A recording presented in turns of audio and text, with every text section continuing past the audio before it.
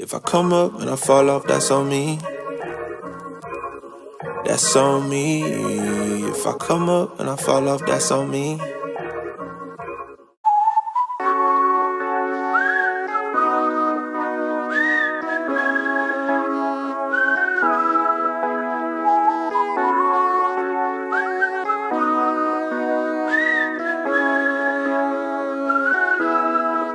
People are nice, but it's only for the tips. The weather's fine, but it's nothing I would miss. My only friends are the ones I left behind. Wish I could see them just for a moment, 'cause I don't know anybody here, it's awfully lonely. I smile, but they just stare, and I see misery everywhere, it's getting to me. I cry, but they don't care. Oh, I'm getting lost in the commotion, and the sound is way too loud. 'Cause I'm not the city girl I thought I was.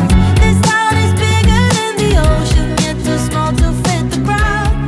'Cause I'm not the city girl I thought I was. I was going to go to campus today, but given that the temperature dropped to -10, so it feels like -15. It's not that cold, but given that the weather dropped from yesterday we were -5, I just kind of felt like lazy to go to school. And although I got ready, I mean, I like getting ready every day just to show up to work, because I find that I present my best self in this way. And I'm just able, I guess it's just like a psychological thing that I just feel presentable, so I'm ready to like attack my work day. But given that the temperature dropped and they're also predicting snow, I just decided to stay home. And anyways, I find that I work better at home just because I have, you know, my screen and my laptop, so I'm able to work on like multiple documents at the same time, and it just makes my workflow easier. Going to campus, I'm able to focus more because I have less distractions. So when I go to campus, I like to, you know, schedule to read there because I'm able to focus way more.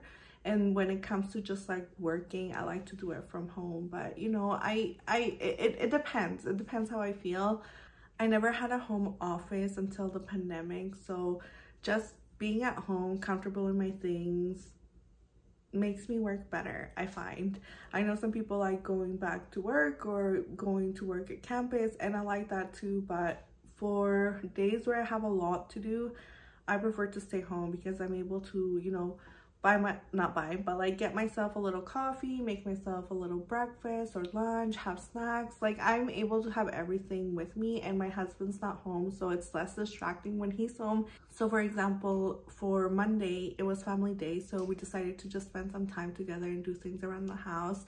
And then yesterday, Tuesday, he was just feeling a little bit sick. I think he just has like, honestly, it's because of like the extreme weather change. It really does affect the body. So he was just not feeling well, so he decided to stay home. That's why we went out for a little breakfast yesterday. But when he's here, I'm a bit distracted, right? Because we get to talk. So, you know, if we both decide to make coffee at the same time or tea, we end up talking and things like that. And I like it because most of the time I am home alone with just Kenzo and Miguel. But when he's home, I'm definitely more distracted. So today he is not home, and he's not going to be home for the rest of the week because he has to go to work. So given that I pretty much took Monday and Tuesday off, I decided not to take the Friday off, and my husband is going to be out of the house for the next 3 days. So I'm able to concentrate into my schoolwork. Today is going to be a writing day. I need to get that paper written. It's for a conference that I have in May, and I just have to write it up and send it to my supervisor. I already have like my abstract was already accepted, so it's just like finalizing the papers so I can actually present it. And I'm quite excited about this event because it's going to be in French. It's going to be my first conference in French. I mean, I've only been to one conference, and that was last year for EBIC Jamaica. Unfortunately, I did not get to go there physically, but I was there present online, and it was a great experience. So I'm looking forward to the conference in May, and honestly, I hope that more conferences kind of pop up, because it just would be a great opportunity for me to practice public speaking. And I find that making these YouTube videos is actually helping me a lot with public speaking, because I'm more aware of what I'm saying, and I also take my time to express myself. So yeah, so I'm going to be working on that paper today, and tomorrow we're going to go to campus because I have a coffee date with a colleague of mine, and I also have to go drop off a book that is due. So we're gonna go to campus tomorrow, and I'm thinking that I might go to campus on Friday as well, just because I do have to get some readings done, and I'll just be able to focus a little bit more. So today we're going to do a lot of writing work at home. Tomorrow we're going to have some coffee with a friend and go drop off, kind of run little university errands, and also spend some time there to work on things or whatever I need to get done. And then Friday, if I don't go to campus, then I'm gonna stay home, and it's going to be a grading day because the class that I'm TAing, they submitted all of their essays. So I have essay grading to do. I hope I get some really good essays, because this is a second-year class, and sometimes, you know, they just ramble on, which is not bad. I mean, I get it, I was there, but when you're grading, it's like but anyways, for that aside, that's the plan for the next 3 days, and then I'm hoping to have the weekend off. I mean, me and my husband didn't plan anything this weekend, so we're probably just gonna take it easy. Maybe we'll go thrifting, maybe we'll go out for lunch somewhere nice, but given that the weather is supposed to drop down to -25, we might just stay home because that's really cold. To start off, I'm going to send out a few emails that I need to answer and I need to send out, and then after that I'm going to start writing, and then I'll check in with you guys later. A little check-in. So it's noon, and I just made myself a little lunch. So I took some of Kenzel's rice with peas and carrots, because that's what I meal prep for him with whatever meat I have on hand. And I made myself 2 little fried eggs and some olive mix. This olive mix is like spicy, so I like to add it as like a little crunch of spice to my dishes. And then I just seasoned it with a little bit of everything bagel seasoning.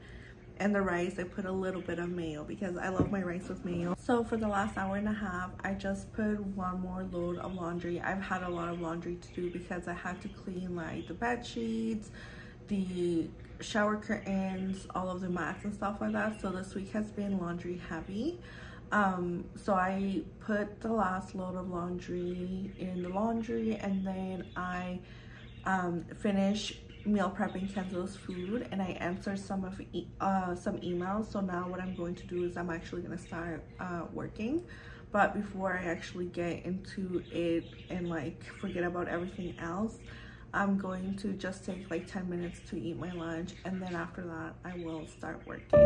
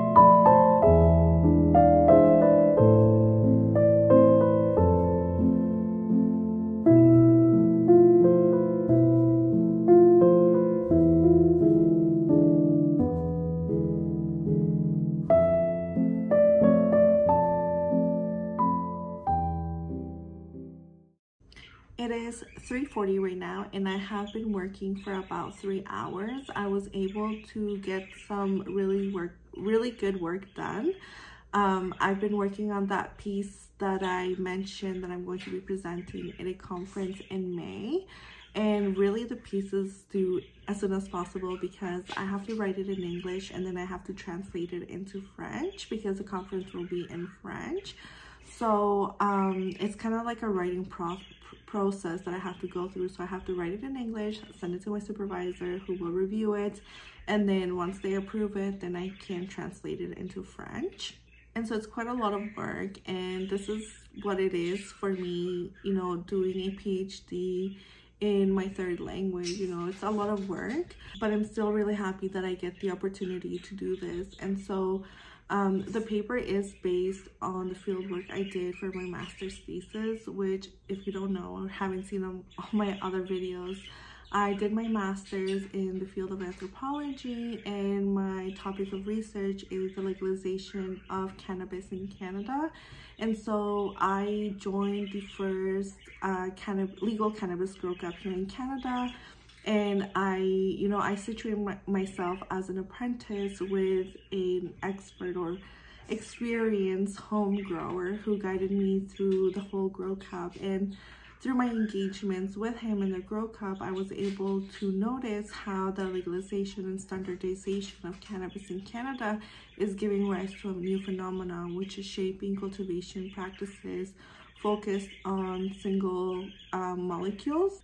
So the paper is essentially my methods for writing field notes and, you know, having the conclusions that I did for my master's thesis. So although everything's like fresh in my mind because I did just wrap the master's,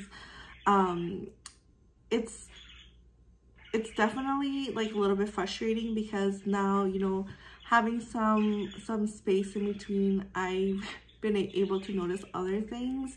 And so while I was writing right now, something else came to mind, and I was like, oh, maybe I should, like, you know, approach it this other way.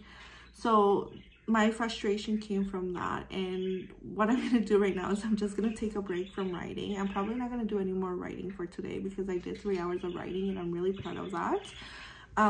But I think what I'm gonna do right now is I'm just going to figure out what I'm gonna make for dinner and clean the house a little bit. I mean, just put things away because I cleaned the house yesterday so it's not dirty. And for the rest of the evening, I think I'm going to do some reading. So tomorrow I'm going to be going to campus and I'm going to continue working on my writing there. But for tonight, I think I just want to do some leisure reading, and then tomorrow I'll continue writing, and then I will also do my seminar readings tomorrow. So I'm probably gonna split my day in two. So in the morning I'll probably do the readings because I'm able to concentrate better in the mornings, and then in the afternoon where I'm a little bit more creative, then that's when I can write. So that's what I think is going to be on the agenda tomorrow. And then Friday, if I haven't finished the readings and if I'm still working on writing, then I will do a little bit of that. But then most of the day is probably going to be grading the essays of the class that I'm TAing. And then that's probably also gonna kind of like bleed into my weekend a little bit, but that's fine because I pretty much took Monday and Tuesday off, and it was a much needed rest. So now that I feel good, I can, you know, work on my things. And I didn't have anything planned this weekend. I just didn't want to do anything before going back to school, but I think I might just take Sunday off. In any case, I am done, quote unquote, schoolwork for today. And yeah, so today was pretty good. I mean, 3 hours, I'm gonna take that. I didn't make, like, I read 2 papers and then reviewed a few other things because yeah, the writing is a process. And so I'm happy with what I'm writing. It's just like I said, sometimes things get a little bit frustrating and you're just like, but we got this. We got this, and this is a great opportunity. So let's go see what we make for dinner. I'm kind of thinking, because we bought some meat pies, I'm thinking of maybe doing the meat pies with smashed potatoes. I've been craving that, and maybe a Caesar salad. I don't know what to do because it's kind of chilly outside. Like, it's really chilly. Chili would be good too. Maybe pasta. I don't know. Okay, let's go see what we make. It's 5 p.m. and Kenzo just woke up. He has been feeling separation anxiety all day because Papa's not home. So usually when my husband goes back to work, it takes Kenzo one day to readjust to just me and him being home alone. So he spent all day sleeping. That's why you haven't seen him in the vlog. But now he's up and Papa's on his way. So we're just gonna read for a little bit.